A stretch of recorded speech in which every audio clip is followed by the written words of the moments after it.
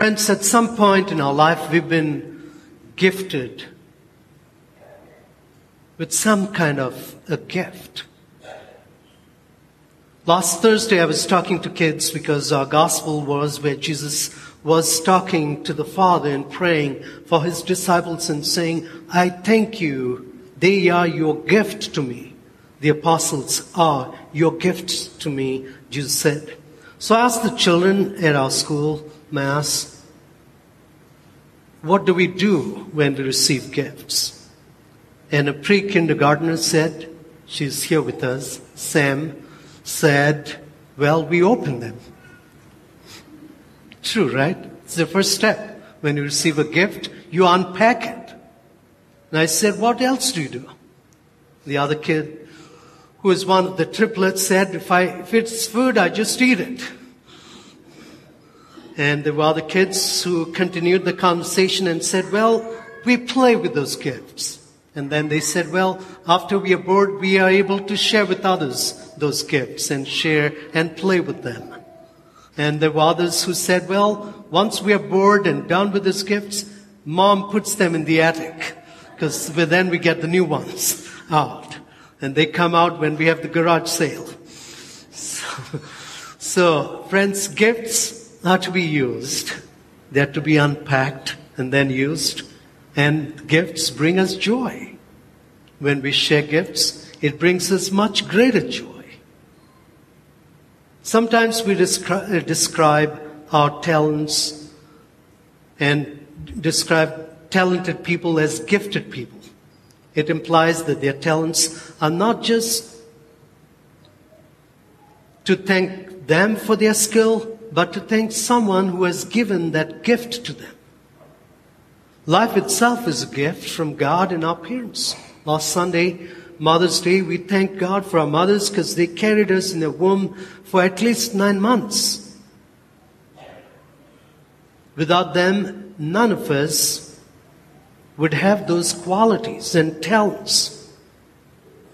A gift implies a relationship between the giver and the recipient, and not just any kind of relationship. A gift implies fondness, appreciation, and acknowledgement. If you give expecting something in return, it's kind of a bribe, not truly giving wholeheartedly. The Holy Spirit never needs anything from us, yet the Spirit continues to pour out His gifts upon us in abundance. Just as God and our parents work together to give us the gift of life, the Holy Spirit wants to work with us to share the gifts that He has bestowed upon us with others around us, so others will experience the joy of having shared these gifts with them. At Pentecost, we see this play out. The Spirit doesn't just inspire the 12. He sends them out to share the good news, and not just the 12. The first reading says, people from every nation, the Jews gathered. And our Lord, Holy Spirit descended upon them, and they were sent forth to preach the gospel, the good news. The gifts of the Holy Spirit on this Pentecost Sunday that we reflect on were crowning gifts for the good of the church. We are the church. And for the good of the world, because we are sent into the world. This Sunday is not just a moment to ask the Spirit for more gifts, although they are abundant. It is a moment to take stock of all the spiritual gifts we have received and to offer gratitude to God. How many of us baptized? All of us, right? All of us baptized. How many of us were confirmed? All of us. Remember, you were sealed with the gift of the Holy Spirit. Have we unpacked that? Or is it still there? Not used, not unsealed. We were sealed with the gift of the Holy Spirit to unseal, to unpack it so that we could share it into the world. Well, today's reflection will remind us that we are called to share those gifts and not leave them on a shelf or in the attic. So first of all, friends, we need to know what the gifts of the Spirit are. What are the gifts of the Holy Spirit? Right? Wisdom, knowledge, understanding, right? Fortitude, good counsel, fear of the Lord, piety. These are the gifts of the Spirit. And through these gifts of the Spirit that we need to pray every day, whether we know or not that these gifts are present within us, we need to pray and ask the Holy Spirit to inspire us to use these gifts. Sometimes when we make decisions, people don't trust that we use the gifts of the Holy Spirit. Well, we'll leave them there. They'll find someday to recognize that it was the discernment through the gift of the Holy Spirit. Nothing that we do here is done selfishly. It is done selflessly. We are not embracing the gifts of the flesh that Paul talks about, or the fruits of the flesh. We're embracing the fruits of the Spirit, which is fruits of love. So, having understood the gifts of the Spirit, let us dive into the fruits of the Spirit. So the fruits of the flesh, and when Paul talks about flesh, he's talking about sin. When he talks about Spirit, he's talking about love. So immorality, impurity, to name a few, jealousy, acts of selfishness, dissensions, factions, occasions of envy, and the like, and sexual sins as well. He says, I have warned you before that those who do such things, gifts of the flesh, will not inherit the kingdom of God. And the starting part of Paul's letter to the Galatians that we heard today, Paul says, so that you will not do these things, I am helping you out. So what's our mission? What's our purpose in life? If not heaven, what else is our purpose in life? If not heaven, what else is our mission in life? To lead others to heaven. As we pray that great Fatima prayer, lead all souls to heaven. Especially those that are in most need of thy mercy. What a beautiful prayer that is. And then the joyful fruits of the Holy Spirit. In contrast, the fruits of love, joy, peace, patience, kindness, gentleness, faithfulness, generosity, self-control. What are the signs that show that the Holy Spirit is in us, within us, working through us? How would you know that this action is the action of the Holy Spirit? And whenever someone asks me, as I was talking to you last Sunday about discernment, I tell them, refer to Galatians 5, the second reading we hear today. This is the passage that helps us in our discernment each day. Every Christian has to engage in a process of discernment.